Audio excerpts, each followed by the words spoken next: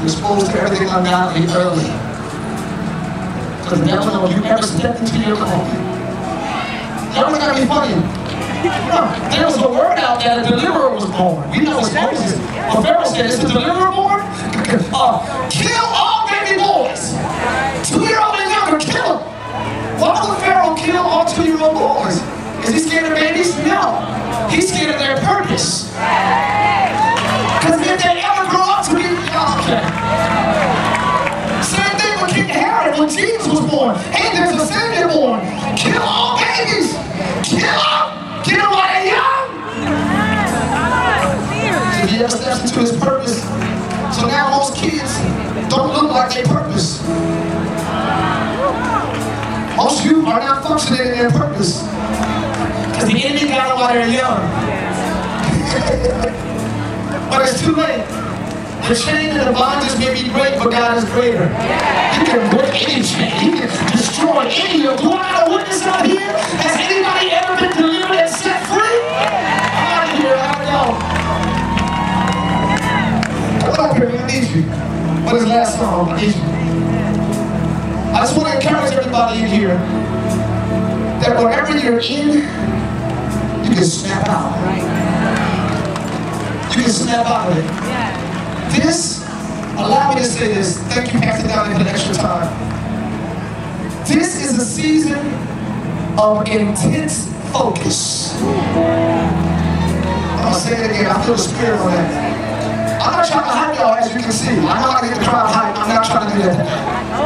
Pastor Donnie got up here with a crazy warning, and I think we kind of like, so what, that's Israel I ran. Do you understand what that means? Israel, do you understand biblically where we're at on the timeline of the coming of Christ?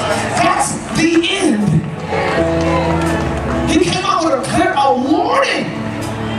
I heard the sound of a general clearing out a warning. This is the season of intense focus. I'm going to do one more story and I'm going to let you go. But please take this serious. Be sober right now. Be sober. Be vigilant. Peter and the disciples see Jesus walking on the water. They were scared. Who was that? Jesus just fed 5,000. They just saw him do a miracle. But now they can't recognize him in the storm.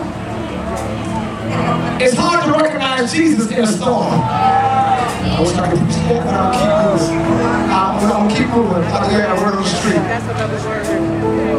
Peter said, if it's you, tell me to come. What did Jesus say? Come. Peter steps, oh my Lord. Peter steps out on the water. Starts walking on the water. He starts doing what God called him to do.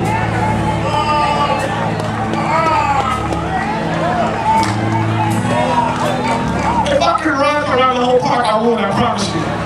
Sometimes doing what God called you to do causes you to leave some friends behind on the boat.